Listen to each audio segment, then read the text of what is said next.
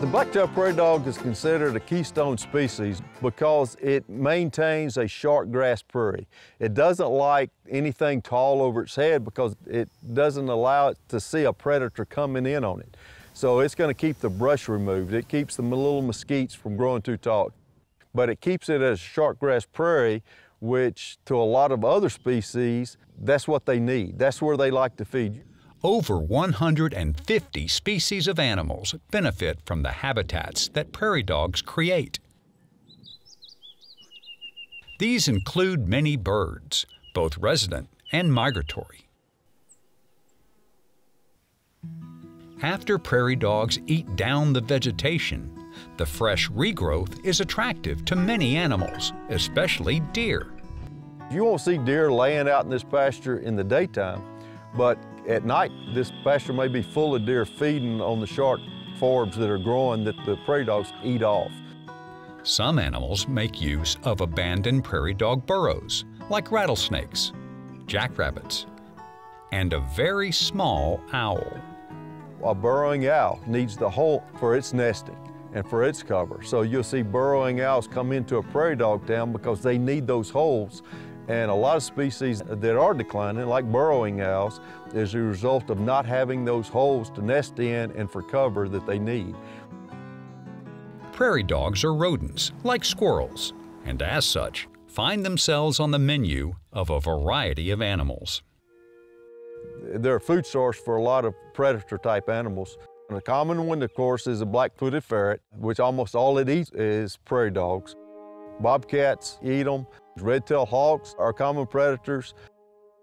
And so the way it's set up is that most of them are not going to make it. Out of the 5 to 7 pups they have once a year, they're lucky if one of those 7 makes it to adulthood.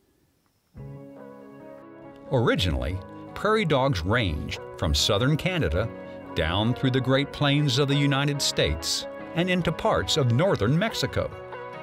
It's estimated that before 1800, their population exceeded 5 billion prairie dogs. Since then, as settlers expanded westward and altered the landscape, prairie dog populations have been reduced by 95%.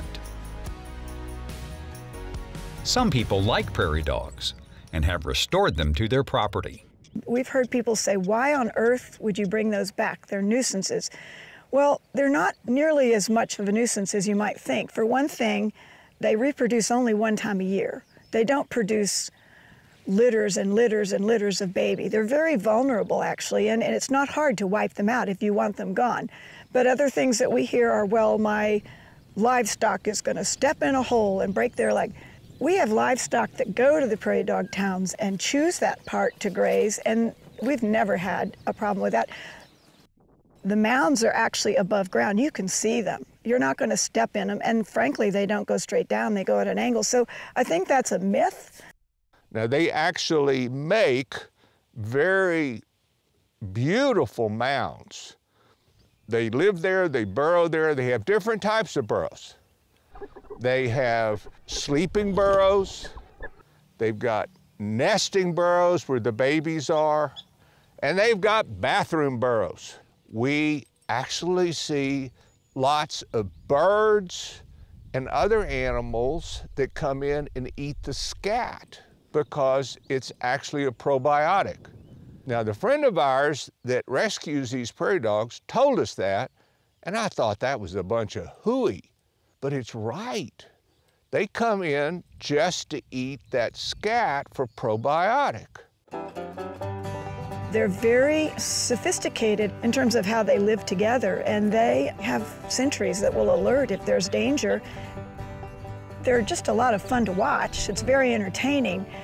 It's fun to watch them roll and tumble and do the jump yips, and you know, when they go whee! I mean, it's just fun.